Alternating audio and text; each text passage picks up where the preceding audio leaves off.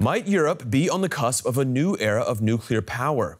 Well, beginning today, the controversial energy source is getting more support on the EU level as the Czech Republic assumes the EU Council Presidency.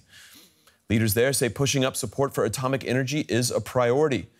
Now, parts of Europe, Germany, Denmark, and Austria in particular, have fiercely opposed efforts to encourage nuclear in the past. Prague, however, sees things differently.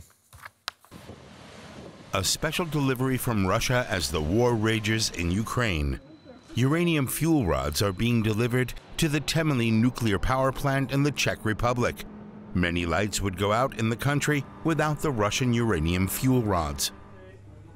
Nuclear power accounts for 40% of the country's energy production. The delivered fuel rods will keep the nuclear reactors running for the next few years. I'm for nuclear energy. It's one of the few energy sources where everything works. I'm a geologist. I know about it, and I have a clear opinion. We should have built more nuclear power plants long ago. Then we would have safe energy today. The Czech Republic's two nuclear power plants at Temelín and Dukovany are aging. Both were built during the Soviet era. The reactor in Dukovany is a mix of Western control technology and Soviet engineering. The nuclear power plant has never reached Western safety standards. There were repeated emergency shutdowns caused by defective components. Meanwhile, the expansion of renewable energies has been prevented and delayed.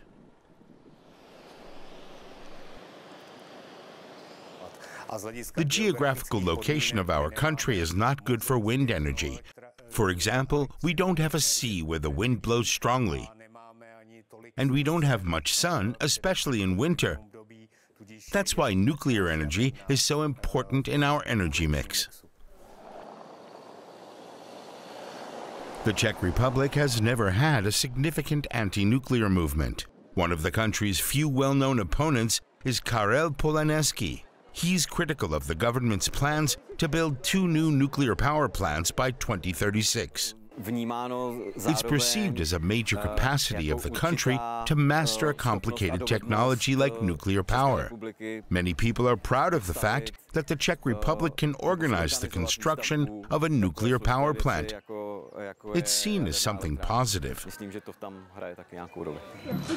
The latest uranium fuel rods from Russia will keep the Czech nuclear reactors online for another 3 to 4 years. After that, they will be replaced by Western-made ones, which will have to be technically adapted. Karen Pittel heads the IFO Center for Energy, Climate and Resources in Munich. She joins me for more. Karen, I want to start with Germany. We just heard about the Czech Republic there. Germany is phasing out nuclear energy.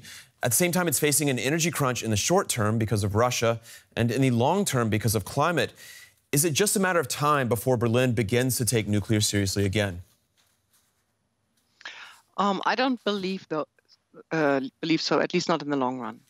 There is, at the moment, discussions about prolonging the duration at which the remaining it's only three power plants could be running. So either kind of like letting them run longer with the existing or the fuel rods already in place, or have one more round, if you want, of new fuel rods. But in the long term, I don't see a future of nuclear energy in Germany.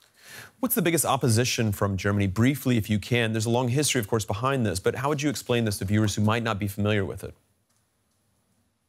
I mean, it's a couple of issues, but I think safety is one of the main concerns. And also the question, what do you do with the fuel rods once they are taken out of the reactor and have to be stored somewhere permanently? So both aspects are really behind the discussion about nuclear energy, and now combined also with the fact that renewable energies have become so much cheaper in the last decades. We know that Czech Republic and France are among those countries planning build-outs. Belgium and Korea have reversed their plans to phase out nuclear.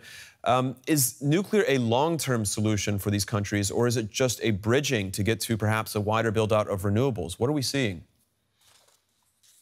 I mean, for some countries, it's actually something that they want to pursue in the long run. The Czech Republic, for example, they are opposing the stipulations in the taxonomy, in the EU taxonomy so far, that it is only to be considered as a bridging technology. They really want to use nuclear power to actually decarbonize their power system in the long run.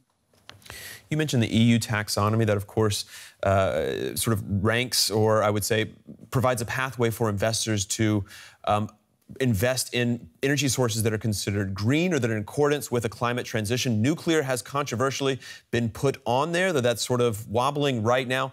In your opinion, does it help nuclear for it to be on that list? Is that something that should happen? In my opinion, it does help nuclear, because if you're on that list, you more easily get access to state funding, public support for building new power plants. So that definitely helps. The question whether it should be on there is a different one. And I do not believe so, because it's not a green technology. It might be climate neutral technology, or at least with low, but to consider it green and with low environmental hazards, I find that really problematic. But the same holds, of course, also with respect to nuclear gas, which is natural gas, which is also on that list. The IEA, the International Energy Agency, released a report today saying that nuclear needs to play or should be considered as a major part of climate transitions for many countries, and that without nuclear, it will be much more difficult. Is Germany putting itself in a bind by not going to nuclear as it tries to transition to climate-friendly energy sources and stay away from Russian energy? I do not believe at this point anymore. If we had decided earlier to stay in nuclear power, it might make a difference. But starting to build new nuclear power plants now, as I said, we only have 3 remaining that are running, would take very long. So it would take 10 to 15 years to build the new ones. And also, nuclear power is by no means cheap when you build new nuclear power plants. So for Germany, as an option to decrease their emissions from, or our emissions from power production fast, it is not really an option. All right, Karen Pittel is director of the IFO Center for Energy, Climate and Resources. Thank you very much.